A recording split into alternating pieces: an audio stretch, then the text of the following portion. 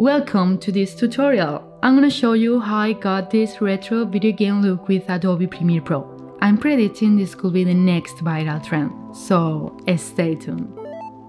First of all, I shoot some footage doing the most mechanical and weird moves as possible. Trust the process.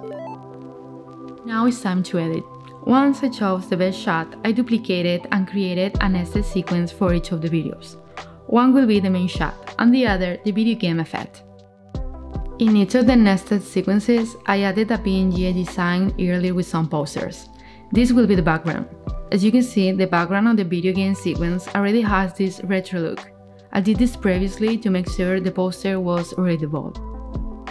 Now it's time to apply this effect to the whole video game sequence, and we'll start with the movement. To do this, I use the posterized same effect and sped up the video. You can try different rates until you get the movement you like the most. You can also cut out the parts you don't like. It doesn't need to be perfect. It's time for the look. To get it, I first added the posterized effect and then the mosaic effect and adjusted both until I got the result I wanted.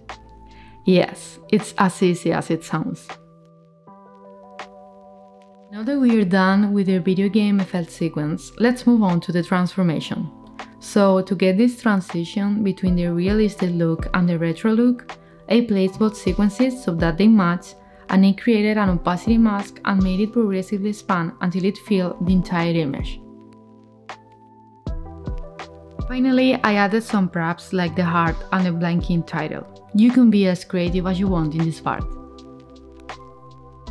That's it, but you may be wondering how I did this other scene. So, I'm gonna tell you. Doing this is as easy as the previous shot. The only difference is that in this case, I used a green screen to add the entire background in post-production. To work with green screens, I highly recommend using the HSL secondary section of Lumetric color, especially if it's not properly lit and has some shadows, as in my case. This way, when we apply the Ultra Key effect, it will be much easier to make the correction. Once this was done, I used an opacity mask to select the character and change its position so that it appeared from the left side of the screen. Then I added the posterized same effect, mosaic, color corrected, and all the stuff you already know how to do. Then it was time to add the background. I chose an Adobe stock image and I used the same effects to get the final look.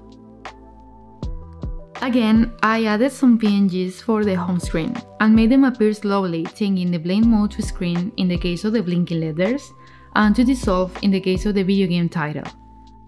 I also added a screen texture.